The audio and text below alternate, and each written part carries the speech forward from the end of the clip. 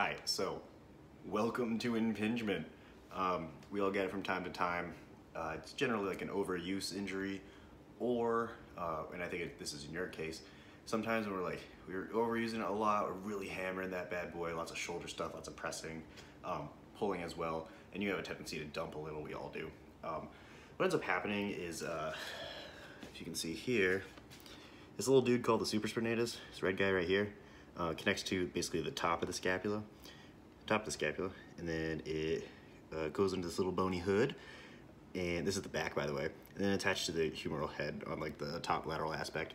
And its job is to rotate the humeral head just a little bit so that the deltoid can take over.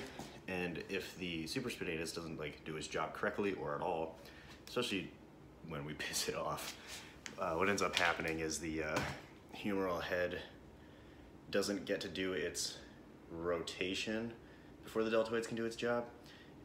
The supraspinatus, if it's not doing its job, the deltoids will take over first, or disproportionately so, and it'll just go, and then when it goes, the supraspinatus, let's pretend this guy, gets kind of crushed in between the bone up here and the humeral head. It's actually designed to do that normally, but when we put a lot of pressure through it, it just gets pissed off. I actually don't think you have a high level of inflammation. Nothing you said kind of demonstrates that to me, so a little ibuprofen should knock down whatever inflammation's in there for a bit, and then we can get started. So, got my list of what to do.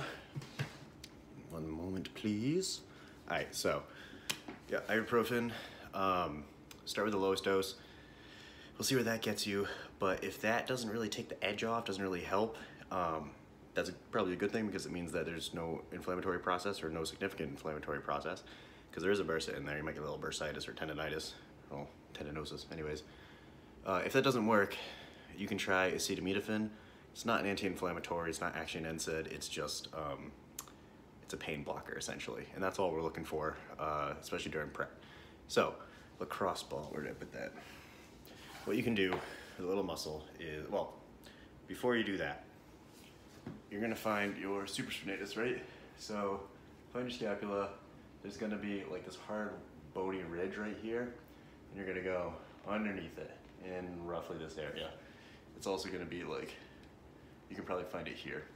If you press on it like with moderate pressure with just your hands, you're gonna be like, oh, okay, that's not happy. You're a power lifter slash strongman person now, and it's gonna be lit up no matter what, because you do a lot of pressing, do a lot of pulling, shoulders gotta be stable. Toss a lacrosse ball into that bad boy. I would actually recommend doing this on the wall and not so much the floor. Reason being is because it's just weird to get the right angles down on the floor. And on top of that, like, you can put a lot of weight on it by accident, and then yeah, it's gonna fucking hurt. Excuse my language. And if you do it on the wall, you can kind of like move around, kind of contort yourself, find that spot. When you're on the spot, you will know. And if pain like travels down your arm into your hands or anywhere along there, totally normal. That's the normal referral pattern. You're not dying, you don't have like something crazy.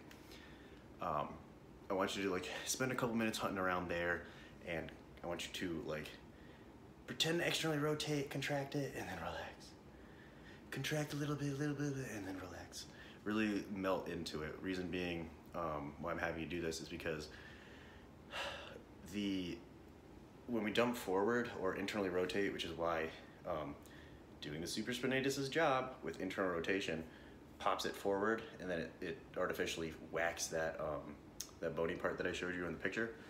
And if your external rotators aren't like particularly strong and they share the same attachment, then it's not gonna be able to like pull that bad boy out of there, give it the space it needs to like breathe and relax. So put this in the supraspinatus, or in the infraspinatus, which is basically this guy right here. You might find it's closer to the spine, you might find it's more lateral. Hunt around, find what you need. That's number 2. Number 3 is going to be same thing, but to the supraspinatus. And the way you find that is, find that bony ridge again, it's right there. And instead of going down for the infraspinatus, infra below, you're gonna go to the supraspinatus, which is above the little bony ridge. And it's right there. It's covered by the trap, so when you do this one, you're gonna have to do your best to kind of relax. You can try this one on the floor, just because it has to like really get some pressure into it, but I would actually suggest trying the wall first as well, because it is in a weird position. Like, it's kind of weird to get the ball here. Mine is right about there. And there's 1 or 2 spots right there. And its referral pattern is like down to the front, which is why you're feeling it there too. It's also kind of attaches a little more anterior than the picture showed. Same thing, contract, relax as best as you can, but really we're just looking for that pressure. Again, referral patterns down the arm, totally normal, don't worry about it. These are gonna hurt, by the way. It's just how it is. So once you spend a couple minutes doing those, the next step is very weird stretch that not a lot of people can get unless like I'm more hands-on and kind of showing them how to do it. But to the best of your abilities, and I know that you've developed this great skill of proprioception, I'm confident that you can figure it out. So we're basically gonna put a stretch on that bad boy, and it's gonna seem like we're pushing it into that bone like we just talked about, but we're not really. So what we're gonna do is a little stretch with contract, relax.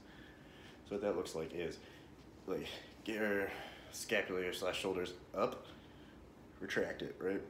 And you're gonna go in this 90-90 position.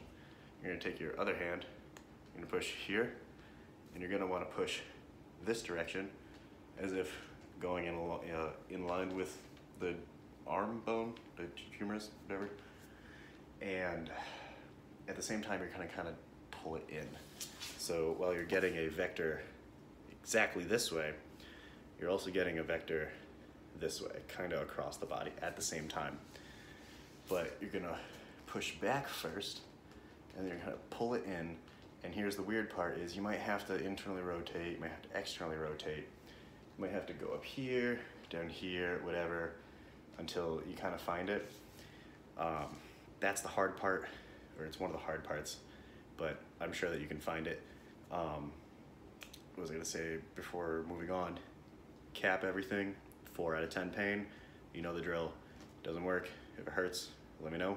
We'll try something else.